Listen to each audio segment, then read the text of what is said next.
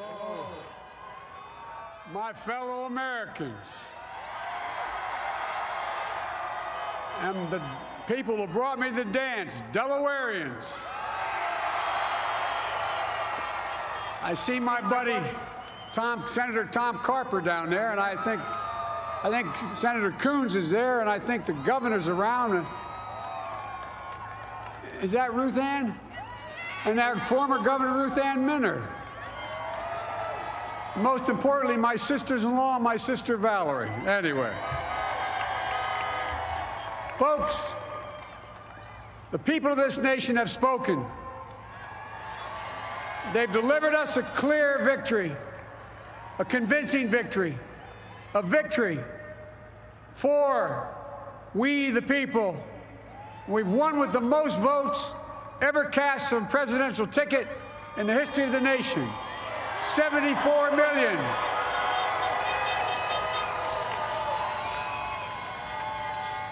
What I must admit has surprised me. Tonight, we're seeing all over this nation, all cities and all parts of the country, indeed across the world, an outpouring of joy, of hope, renewed faith in tomorrow, bring a better day. And I'm humbled by the trust and confidence you've placed in me. I pledge to be a president who seeks not to divide, but unify, who doesn't see red states and blue states, only sees the United States, and work with all my heart, with the confidence of the whole people, to win the confidence of all of you. And for that is what America, I believe, is about. It's about people. And that's what our administration will be all about. I sought this office to restore the soul of America, to rebuild the backbone of this nation, the middle class, and to make America respected around the world again, and to unite us here at home. It's the honor of my lifetime that so many millions of Americans have voted for that vision. And now, the work of making that vision is real. It's a task, the task of our time. Folks, as I said many times before, I'm Jill's husband. And I would not be here without her love and tireless support of Jill, and my son, Hunter, and Ashley, my daughter, and all our grandchildren, and their spouses, and all our family. They're my heart. Jill's a mom, a military mom, an educator. And she has dedicated her life to education. But teaching isn't just what she does, it's who she is. For American educators, this is a great day for y'all. You're going to have one of your own in the White House. And Jill's going to make a great First Lady. I'm so proud of her.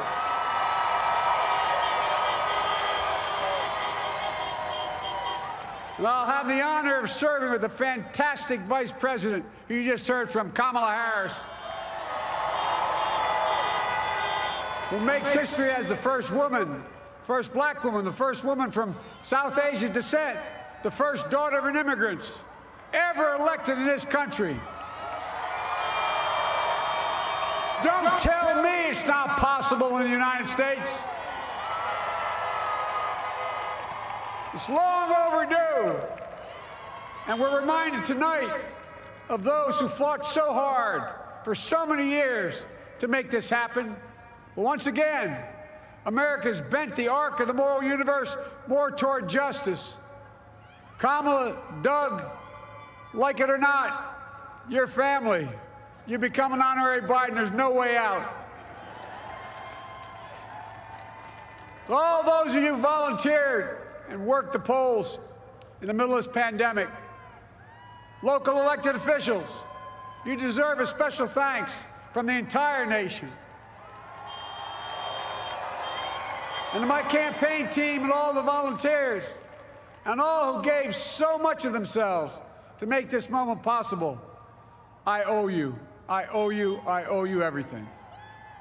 And to all those who supported us, I'm proud of the campaign we built and ran. I'm proud of the coalition we put together, the broadest and most diverse coalition in history. Democrats, Republicans, independents, progressives, moderates, conservatives, young, old, urban, suburban, rural, gay, straight, transgender, white, Latino, Asian, Native American. I mean it, especially for those moments, and especially for those moments when this campaign was at its lowest ebb. The African-American community stood up again for me. You've always had my back, and I'll have yours. I said at the outset, I wanted to represent this campaign to represent and look like America. We've done that. Now that's what I want the administration to look like and act like. For all those of you who voted for President Trump, I understand the disappointment tonight. I've lost a couple times myself, but now let's give each other a chance. It's time to put away the harsh rhetoric, lower the temperature, see each other again, listen to each other again. And to make progress, we have to stop treating our opponents as our enemies. They are not our enemies. They are Americans. They're Americans. The Bible tells us, to everything there is a season, a time to build, a time to reap, and a time to sow, and a time to heal. This is the time to heal in America.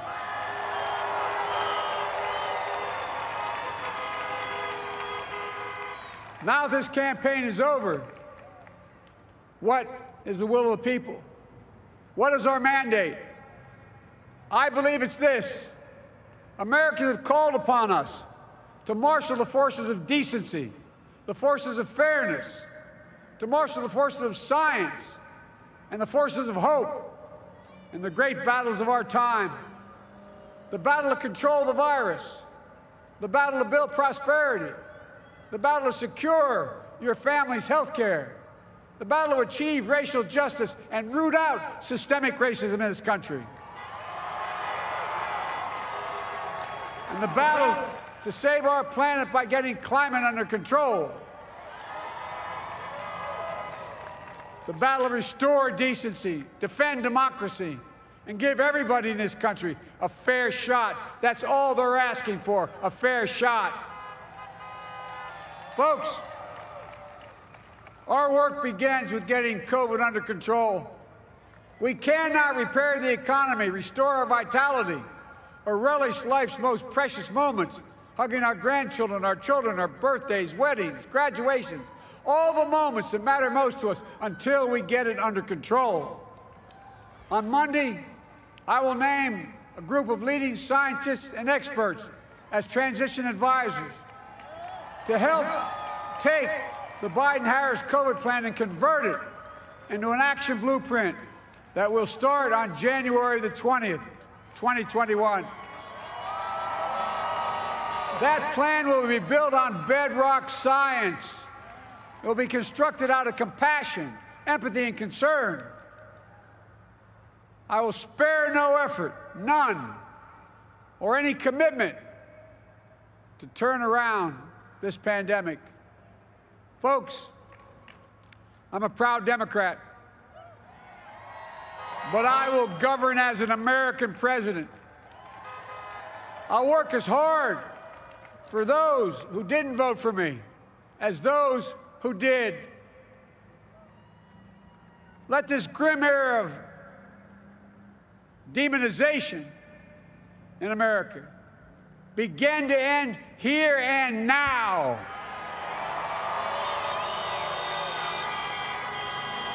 The refusal of Democrats and Republicans to cooperate with one another, it's not some mysterious force beyond our control. It's a decision, a choice we make.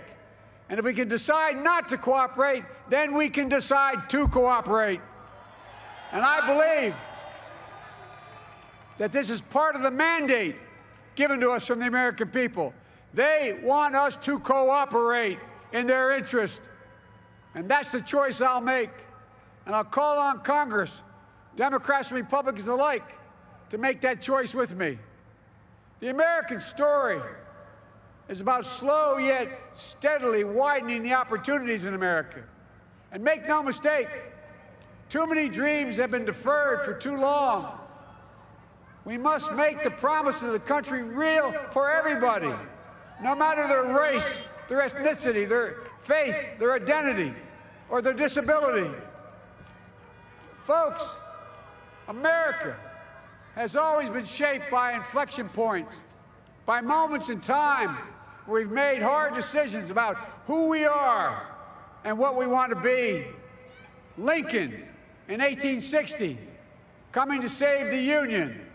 FDR in 1932, promising a beleaguered country a new deal. JFK in 1960, pledging a new frontier. And 12 years ago, when Barack Obama made history, he told us, yes, we can. Well, folks, we stand at an inflection point. We have an opportunity to defeat despair, to build a nation of prosperity and purpose. We can do it. I know we can. I've long talked about the battle for the soul of America. We must restore the soul of America. Our nation is shaped by the constant battle between our better angels and our darkest impulses. And what presidents say in this battle matters. It's time for our better angels to prevail. Tonight, the whole world is watching America. And I believe at our best, America is a beacon for the globe. We will lead not only by the example of our power, but by the power of our example. I've always believed, many of you heard me say it, I've always believed we can define America in one word: possibilities. That in America, everyone should be given an opportunity to go as far as their dreams and God-given ability will take them. You see, I believe in the possibilities of this country. We're always looking ahead to an America that's freer and more just, ahead to an America that creates jobs with dignity and respect, ahead of America that cures diseases like cancer and Alzheimer's, ahead to an America that never leaves anyone behind, ahead of America that never gives up, never gives in. This is a great nation. It's always been a bad bet to bet against America. We're good people. This is the United States of America, and there's never been anything we've been not able to do when we've done it together. Folks, in the last days of the campaign, I began thinking about a hymn that means a lot to me and my family, particularly my deceased son, Bo. It captures the faith that sustains me and which I believe sustains America. And I hope it can provide some comfort and solace to 230,000 Americans who've lost a loved one to this terrible virus this year. My heart goes out to each and every one of you. Hopefully this hymn gives you solace as well. And it goes like this: and he will raise you up on eagle's wings, bear you on the breath of dawn, and make you to shine like the sun, and hold you in the palm of his hand. And now together, on eagle's wings, we embark on the work that God and history have called upon us to do, with full hearts and steady hands, with faith in America and in each other, with love of country, a thirst for justice. Let us be the nation that we know we can be, a nation united, a nation strengthened, a nation healed. The United States of America, ladies and gentlemen, there's never been anything we've tried we've not been able to do. So remember, as our grandpapa used to say when I walked out of his home when I was a kid up in Scranton, he said, "Joey, keep the faith." And our grandmother, when she was alive, she yelled, "No, Joey, spread it." Spread the faith. God love you all. May God bless America, and may God protect our troops. Thank you, thank you, thank you.